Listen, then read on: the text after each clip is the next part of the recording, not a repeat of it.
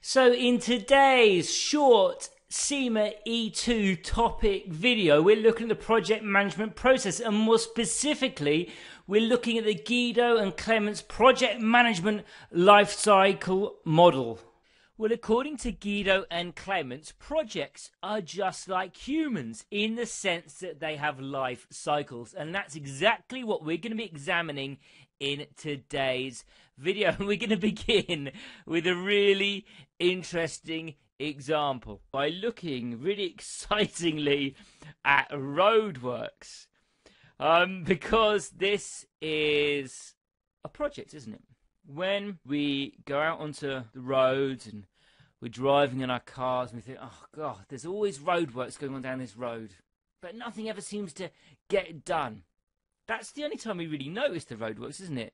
When the actual works are being done. Because suddenly these cones appear out of nowhere with all the signage, and then maybe there'll be a day or two of activity from the people working on the roadworks, and then poof, it's all gone. Now let's imagine, for example, that you're commuting to work, and for 1 week your normal route was closed, so you're going to have to take an alternative route.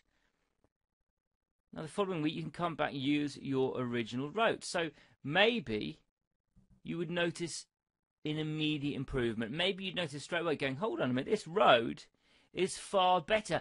Before, there were lots of potholes in the road, so it was really bumpy for my car. It wasn't a smooth ride. And the cat's eyes in the middle of the road, all a little bit broken, all a bit dirty, so driving at night was a little bit dangerous. You think, well, actually, this is a really effective improvement. How was all this managed to be done in a week? I mean, it just came out of nowhere. The cones came up on the road, the men came, then it all went again. How has this all happened? What about all the complications? What about all the gas pipes under the road? Did they have to stop the gas? Or how did they put up all the diversion signs so everyone that didn't use the road as often as you did know the route to take? What about the water mains? How did they make sure they didn't pierce any water mains so they had huge fountains of water spurting up through the road? But that's because a project doesn't just suddenly happen, does it? Firstly, the people behind the project would have had to take some kind of research, because obviously they're not just going to have stumbled across the road and thought, hold on, this road's a bit bumpy, we should change it, then it gets changed. There'd have had to be a lot of research done, identifying areas where the road network needed an improvement, and then of course they would then have to obtain permission for the council to actually do the work. But it doesn't just stop there. They don't have to find a problem and get approval. No, the next stage would be making sure you have the relevant and sufficient resources to do the work. How are they going to make sure that they've got all the necessary equipment so they don't burst that water pipe, so they don't burst a gas pipe? How do they have a certain amount of signage for health and safety? Are they going to have enough workers to make sure that the work does get done in the agreed time? And then we can see, once the resources have been sourced, then the implementation can happen. And we can see here, this is next to the actual roadworks, because the implementation stage in our example is the only bit that you as a road user will have noticed. You won't have noticed all this extra bit that was done behind the scenes in the lead up to the roadworks to hopefully make the implementation stage as swift and as uncomplicated as possible.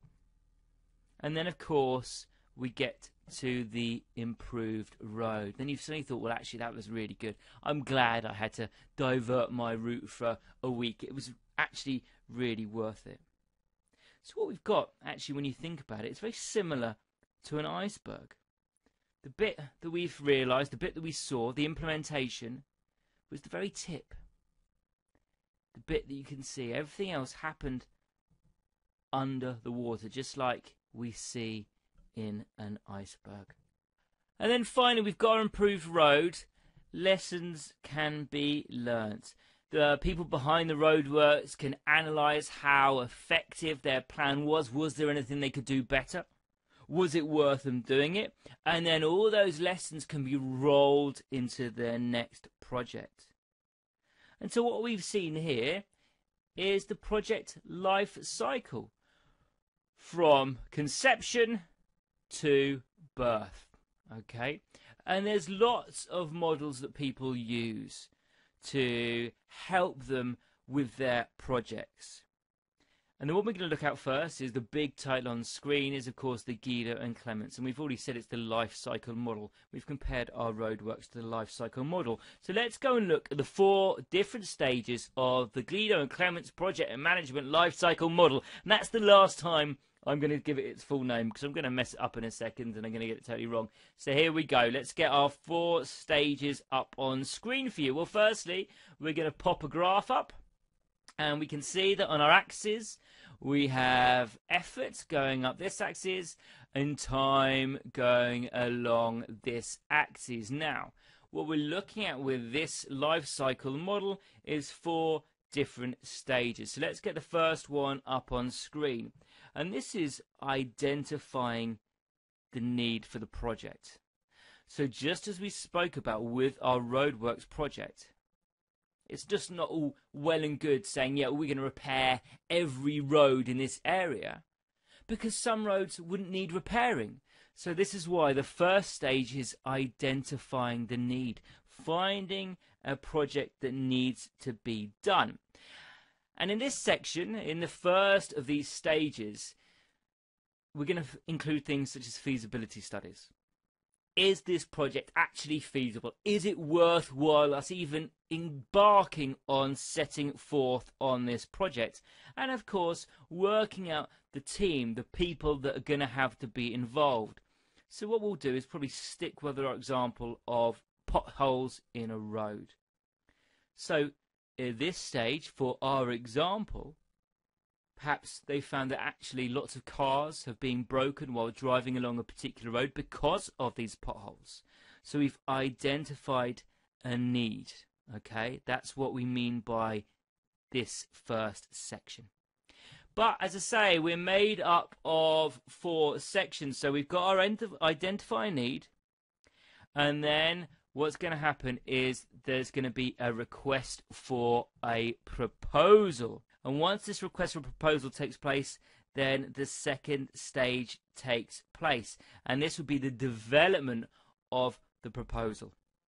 So we can see here we've got the conception, we've identified a need. Okay, we're going to request a proposal. And in this section, this is when the proposal will be developed. Now, often in projects, several solutions will be proposed.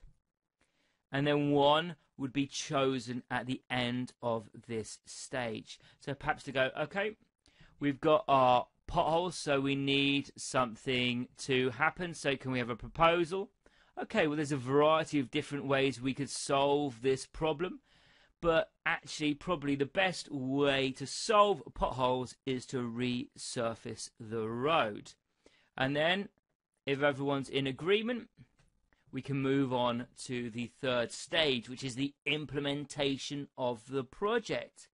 And this is the actualization of the plan and putting everything into practice. Now, as we enter into this stage, the project is going to become more complex. And so it's going to be divided into smaller tasks. So, for example, making sure that the team that are working on the roadworks have enough resources, and to make sure they have a plan to follow.